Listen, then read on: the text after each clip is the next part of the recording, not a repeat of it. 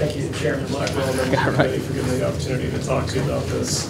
I will be brief. I think you will hear some similarities between what Dr. Atkinson just presented and myself, but I've also got a couple of other things to consider. My main message going in is that I'd like for us to be very mindful of what we've already learned in this state. And there are a lot of lessons we've already learned. We do not need to repeat a lot of what's already happened in North Carolina. And we also have a lot of good things already happening on the ground. All right. Sure. Yeah.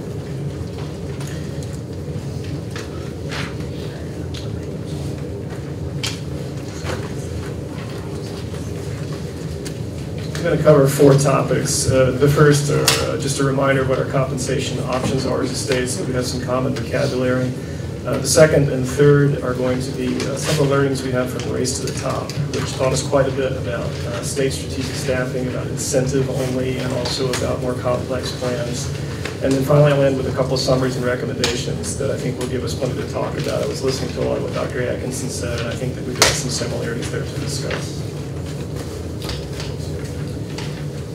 First, the compensation. I just want to remind everyone that we've got 3 different things we can talk about, as Dr. Atkinson pointed out with her wedding cake analogy. We have obviously can talk a little bit about base pay. That's not something that I'm going to discuss. I'll bring it up at the end, but I want to remind us that we have separate topics to discuss when we talk about ways to impact pay. More important for me today is what we've already learned in this state about incentive pay, or pay for performance only, which is often something that comes up, has been at play in the state in some places.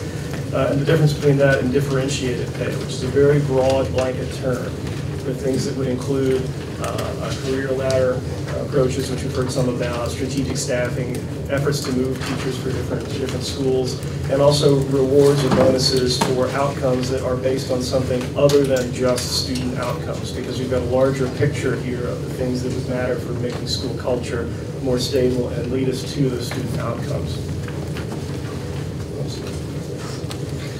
First, to pay for performance, I'd just like to briefly review with you what we learned about pay for performance most recently through Race to the Top, because we had a couple of different pay for performance options at play. During Race to the Top, there was an attempt to use the funding from Race to the Top to support a bonus structure for pay for performance that reflected in large part what was available under the ABCs, but only in a certain number of schools. The eligibility were the 118 lowest performing schools. It was a $1,500 school-wide incentive for making high growth. That was true for the first couple of years of the program. For the 3rd and 4th years, there was a $500 individual bonus added for teachers based on their value-added scores. This is in many ways very similar to some of the things that the state has tried in the past. What we learned from the impact of that was that for this particular program, there was very little evidence of impact on student performance. When the focus is on pay for performance only, and we'll follow this up with some information from studies in other states, when that's the only thing that's on the table is pay for performance, we don't see as much evidence of that having the impacts that we're looking for in terms of student performance. Most teachers that we talked to about this program, whether they were awarded the incentive or not, said that they did not feel like incentives would change their teaching behavior and practices.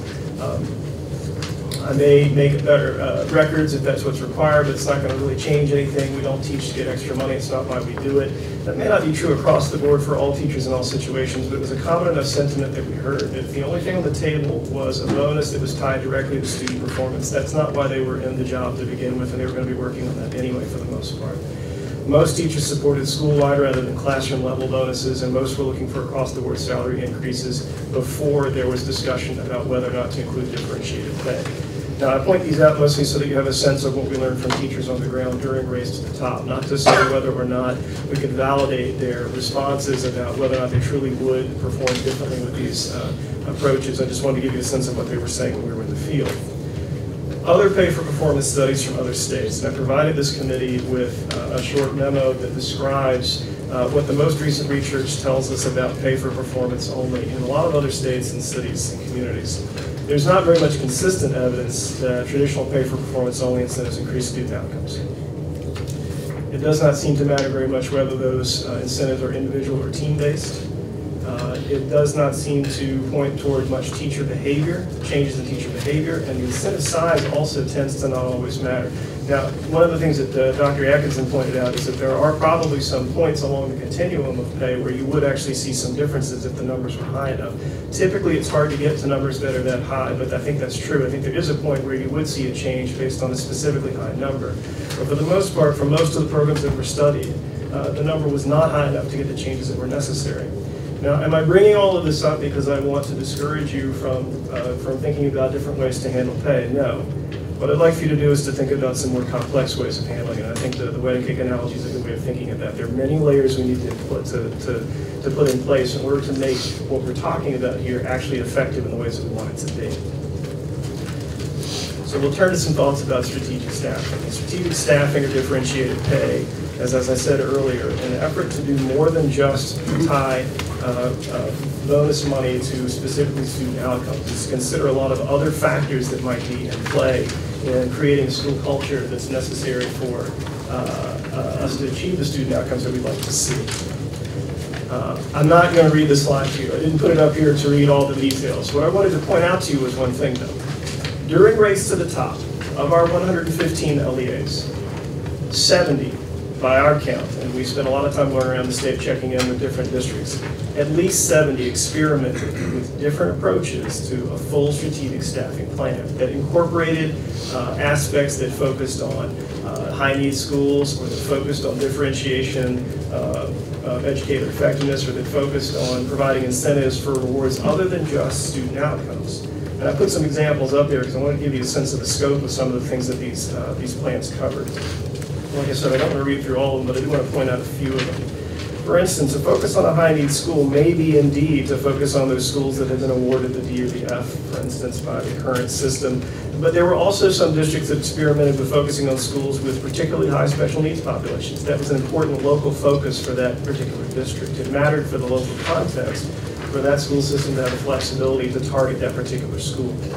For differentiation of educator effectiveness, yes, some of them were based on student performance. Others of them, however, were based on things like whether or not there was evidence of, this is something that Dr. Atkinson went to as well, evidence of teachers taking on additional leadership responsibilities, and frequently it was a combination of these things in the district, not just one or the other. When we think about the incentives that were in play, yes, there were incentives for student performance, but there were also incentives for evidence of development of exemplary teaching materials, of seeing grade and school-wide incentives based on grade and school-wide student performance relative to other schools in the district, willingness to take on leadership roles, a lot of different ways to make this happen. The state also was required, as part of Race to the Top, to try a statewide strategic staffing plan that would encourage teachers to move from one district to another district in the school in a district. As Dr. Atkinson also pointed out, it's not exactly the same thing to talk about moving from Clay County to Chowan County as it is to talk about moving from Alamance County to Caswell County.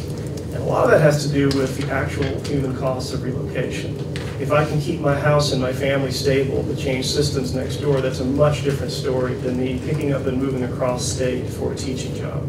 And that played out, and I think most of us kind of knew going in that this might be one of the results for this, but I wanted to point out one of the things we learned from this, that the state strategic staffing under Race to the Top awarded up to, I think it was a $5,360 voucher for certain expenses if a teacher of a certain level of quality agreed to move to a low-performing school. They were identified in 10 districts and 30 different schools. We had budgeted for, as a state, for up to 181 participating teachers. That was allowable under Race to the Top. Very few teachers ended up taking this incentive, and of those who did, most of them were unaware of why they had received it, and that's an important thing to keep in mind. However, I want to point back to what I mentioned earlier. Race to the Top money, school improvement grant funds, funds from other third-party groups were used across the state in many districts, in many ways, to develop locally sensitive, thoughtful plans about how to differentiate pay in ways that made sense for those communities. Did all of these plans work? No, they did not. But that was part of the experimentation nature of Race to the Top. Some were better than others, some were more extensive than others, some were much more elaborate than others, and the elaborate ones weren't always better. But one of the things that I wanted to make clear from this was that before we create a new system, we need to look back on the experience we've already gained from so many different experiments across the state Now, unfortunately, it's really hard to evaluate these under the timeline of something like Race to the Top and under the size of some of the programs. For instance, Vance County had a very elaborate plan, but Vance County is not a particularly large district, so it's hard to have the numbers and the time necessary to determine whether or not it had the impact it needed. And it's not, but I also want to make clear, if you can see from the map, it's not always the big counties that came up with these plans. The difference in color, by the way, is whether or not they use Race to the Top funds or other funds. What matters more here is the fact is the distribution. So the example I'm pulling for you is not from Wake County, which did have a plan called the Renaissance Schools Plan, or from Mecklenburg, which most recently has experimented with a very elaborate plan that I think is quite good, the Opportunity Culture Plan, or Winston-Salem, which had perhaps Winston-Salem Forsyth had the most complex of the plans that we observed, and was very very well done. It was a Star 3 and Project Enrich, and had a couple of other names. Also, the longest standing plan in the state that was pretty stable was Mission Possible in Guilford County. There were others, but I wanted to point out to you that there were also plenty of these experiments happening in smaller districts where they hadn't really had opportunities to do this before. This is a Wayne County plan, which I pulled out largely because it was pretty comprehensive. It's not particularly dynamic in that you don't see a lot of things here that are surprising. For instance, I'm a little hard time reading that screen. I'll flip to it here. There were individual and school level incentives, but also for not just student performance, but also for retention, for professional development, things like that. There was a focus on high need schools. They focused largely on getting teachers to move to one particular hard to staff underperforming middle school. Teacher effectiveness was differentiated using EBOS measures, but also using the qualitative teacher evaluation data. The incentives were available for 7 days of additional professional development. And the incentive pay was more than probably Wayne County typically was able to offer. Again, I can't tell you whether or not it had the impact it needed to because it didn't last long enough and it wasn't large enough. We didn't have the time long enough to see it, but the best thing we could do was move forward on seeing what the possibilities were and what the local districts told us they wanted when they had the opportunity to make those choices for themselves. All right. In summary, I'd like to ask the committee to consider that the past should guide the future. We have plenty of experiments from districts from the state level. Let's make sure that we are looking at what we've already done, learn from those, and try to grow something that already exists before we create something new. Pay for performance is something that we need to consider, but it cannot stand alone based on what we have learned. It's an important ingredient. It's probably not something that should stand by itself. And I'd encourage you to let the districts lead the way here. Many of them have designed and experimented with these programs over the years. Many of them have been quite open about the ones that did not work. I think in particular about Pitt County, which used its Race to the Top money to try and experiment with moving groups of teachers. It didn't work well in Pitt County. They knew that. They acknowledged it. We need to learn from the ones that didn't work as well as the ones that they said that they did. What would I recommend? Like Dr. Atkinson, I think it's important to continue to fund across-the-board salary increases. I think the rationale is actually related to something she mentioned too. In addition to reaching regional parity, at the least I would hope that the salary increase is something that we can track to see if it will help to stem salary-based attrition. And here I'm not thinking just about attrition from the profession, but I'm thinking about attrition across our state borders down too, because of the differentiation in pay. If I live in Caswell County, I could move to Alamance. I could also move to Pennsylvania County and teach in Danville and take a Virginia teacher salary.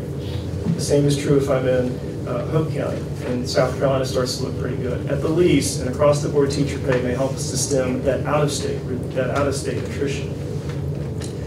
I'd like to recommend that you fund multiple strategic staffing differentiated pay pilots. I know that pilots is a word that makes folks nervous because we tend to do a lot of pilots and then after 3 years nothing happens. I'd like to suggest that we have enough pilots in enough different districts, rural, urban, coastal, Piedmont, mountain, low performing, higher performing, so that by the end of the period, after some significant and meaningful evaluation, we can then offer to our districts a few choices for how to handle differentiating pay. That doesn't mean that it's a free-for-all with 115 different plans, but it also doesn't mean that it's a single one-size-fits-all plan. What works in Charlotte is probably not going to work in Bertie County.